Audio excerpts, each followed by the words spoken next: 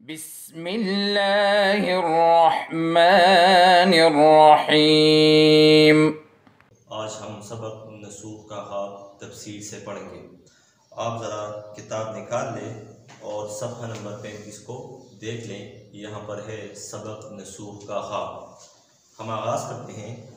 یہ اقتباس مولوی نذیر احمد کے ناول توبۃ النصوح کے پہلے باب سے لیا گیا ہے۔ یعنی یہ سبق جو ہم پڑھ رہے ہیں یہ مولوی نذیر احمد کے ناول توبۃ النصوح کے پہلے چپٹر سے لیا گیا ہے۔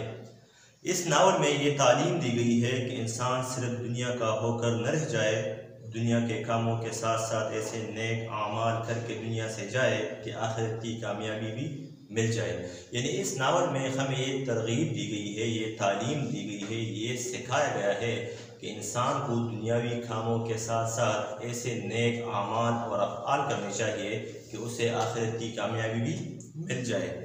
اس ناول میں مولوی نذیر احمد لکھتے ہیں کہ ایک سال دلی میں ہیضے کی ایسی وبا پھیلی کہ ہر روز سینکڑوں لوگ مرنے لگے۔ مولوی نذیر احمد لکھتے ہیں کہ ایک سال دلی میں، دلی جو کہ ہندوستان کا دارالخلافہ ہے، جس طرح اسلام آباد ہمارا دارالخلافہ ہے یا واشنگٹن ڈی سی امریکہ کا دارالخلافہ ہے، تو ایک سال دلی میں ہیضے کی وبا پھیلی۔ ہیضہ ایسی بیماری ہوتی ہے جس میں مریض کو دست کی شکایت رہتی ہے، اس کو الٹی آتی ہے، اس کو قے آتی ہے، اور وہ مریض کہتا ہے کہ میرا دل خراب ہوتا ہے، تو ایسی بیماری کو کہتے ہیں ہیضہ۔ تو ایک سال دلی میں ہیضے کی وبا پھیلی۔ وبا جو ہے ایسی بیماری کو کہتے ہیں جو ایک انسان سے دوسرے انسان کو لگتی ہے، جس طرح آج کل یہ وائرس پھیلا ہوا ہے اور ایک سے دوسرے کو لگتا ہے۔ تو ایک سال دلی میں ہیضے کی ایسی وبا پھیلی کہ ہر روز سینکڑوں لوگ مرنے لگے، یعنی 100 کی تعداد میں لوگ جو ہے روزانہ مرنے لگے۔ بیماری ایسی آتی کہ 1-2 گھنٹوں میں انسان کا کام تمام کر دیتی۔ یہ بیماری جب کسی کو لگتی تو فوراً اس کا کام تمام کر دیتی۔ کام تمام ہونا کا مطلب ہے محاورہ ہے، یعنی وہ بیماری کی وجہ سے فوت ہو جاتے ہیں۔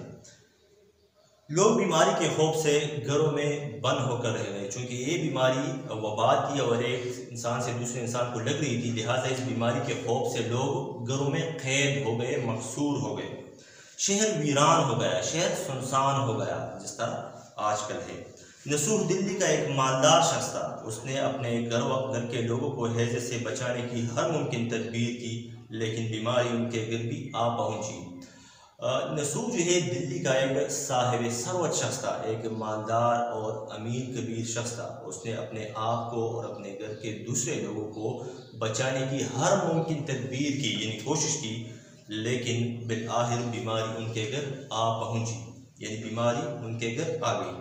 ایک ہی ہفتے میں خالہ، ماما اور والد ایسے بیمار ہوئے کہ کوئی دوا کارگر ثابت نہ ہوئی۔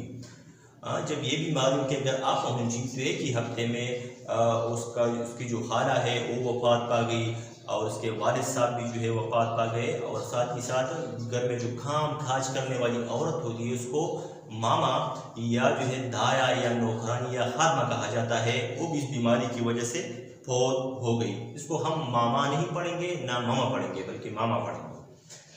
کہ کوئی دوا کارگر ثابت نہ ہوئی، یعنی کوئی دوائی جو ہے یا دوا وہ مفید ثابت نہ ہوئی۔ ایک رات نصوح کو بھی ہیضہ ہو گیا، طبیعت ایسی بگڑی کہ موت اس کے سامنے تھی۔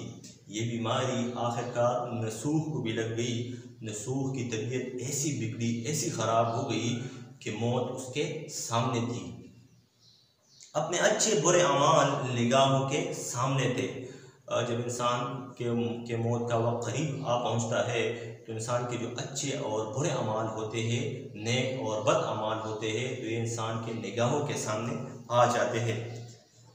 حکیم کی دوا کے اثر سے وہ گہری نیند سو گیا اور خواب میں دیکھا کہ وہ مر چکا ہے۔ جو ہی یہ بیماری نصوح کو لگی، نصوح حکیم کے پاس چلا گیا، جس کو آج کل ہم ڈاکٹر کہتے ہیں، اس کے پاس چلا گیا۔ اس نے اس کو دوا دے دی، دوا انہوں نے استعمال کی، دوا کے استعمال کے اثر کی وجہ سے اس کو نیند آ گئی، اور جو ہی وہ نیند میں چلے گئے تو اس نے دیکھا کہ وہ مر چکا ہے۔ آنکھ کا بند ہونا تھا کہ نصوح ایک دوسری دنیا میں تھا۔ جو خیالات ابھی تھوڑی دیر ہوئے اس کے پیش نظر تھے، سب اس کے دماغ میں بھرے ہوئے تھے۔ جیسے ہی اس کی آنکھ لگ گئی، یعنی جیسے ہی وہ سو گئے، اس نے دیکھا کہ وہ اگلے دنیا میں ہے، یعنی وہ انتقال کر چکے ہیں اور وہ آخرت میں ہے۔ کیا دیکھتا ہے کہ ایک بڑی عمدہ اور عالی شان عمارت ہے، اور چونکہ نسوہ خود بھی کبھی ڈپٹی مجسٹریٹ اور حاکم فوجداری رہ چکا تھا، وہ دیکھ رہے تھے کہ ایک عمدہ عالی شان اور ایک بہترین عمارت ہے، اور نسوہ ایک زمانے میں خود بھی کبھی ڈپٹی مجسٹریٹ تھے۔ ڈپٹی مجسٹریٹ کا مطلب ہے قائم مقام جج یا قاضی، اور حاکم فوجداری رہ چکا تھا۔ حاکم فوجداری اس عدالت کو کہا جاتا ہے جس میں لڑائی جھگڑے اور قتل مقاتلے وغیرہ کے فیصلے ہوتے ہیں۔ اسے یہ تصور بنا کہ یہ گویا ہائی کورٹ کی کچہری ہے۔ جو عمارت وہ خواب میں دیکھ رہے تھے، نسوہ کے ذہن میں آیا کہ شاید یہ عمارت جو ہے ہائی کورٹ کی ہے۔ ہائی کورٹ صوبے کی سب سے بڑی عدالت کو ہائی کورٹ کہا جاتا ہے، اور اس سے بڑے عدالت کو پھر سپریم کورٹ کہا جاتا ہے۔ لیکن حاکم کچہری کچھ اس طرح کا روبدار ہے کہ باوجود یہ کہ ہزاروں لاکھوں آدمیوں کا اجتماع ہے، یعنی جو حاکم کچہری ہے، کچہری یا عدالت کا جو جج ہے یا حاکم ہے، وہ ایسا روبدار ہے، دبدبے والا ہے، شان و شوکت والا ہے کہ باوجود یہ کہ ہزاروں لاکھوں لوگوں کا اجتماع ہے یعنی مجمع ہے یا بھیڑ ہے، مگر ہر شخص سکوت کے عالم میں ایسا دم بہت بیٹھا ہے کہ گویا کسی کے منہ میں زبان ہی۔ یہاں پر جو حاکم کچہری کے سامنے، یعنی عدالت کے جو سامنے جو لاکھوں یا ہزاروں لوگ بیٹھے ہوئے ہیں، وہ ایسے دم بہت ہے، چپ چاپ ہے، خاموش ہے، جیسے کسی کے منہ میں زبان نہیں۔ کیا مجال، کسی کی کیا ضرورت، کیا طاقت کہ کوئی اپنے بارے میں ناجائز پیروی کرے یعنی تقلید کرے، فرمانبرداری کرے، یا روپے پیسے کا لالچ دے کر صحیح و سفارش بہم پہنچا کر کار براری کر سکے۔ کار براری کا مطلب ہے کام نکالنا، یعنی مطلب پورا کرنا۔ یعنی نسوہ خواب میں دیکھ رہے ہیں کہ وہ مر چکا ہے، وہ دوسری دنیا میں ہے، وہاں پر جو ہے ایک عمارت ہے جیسے ہائی کورٹ جیسی عمارت ہے۔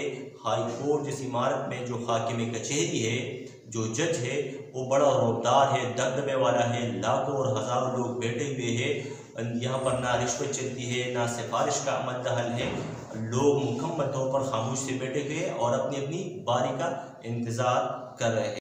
اللهم انفعنا بما علمتنا وعلمنا ما ينفعنا وزدنا علما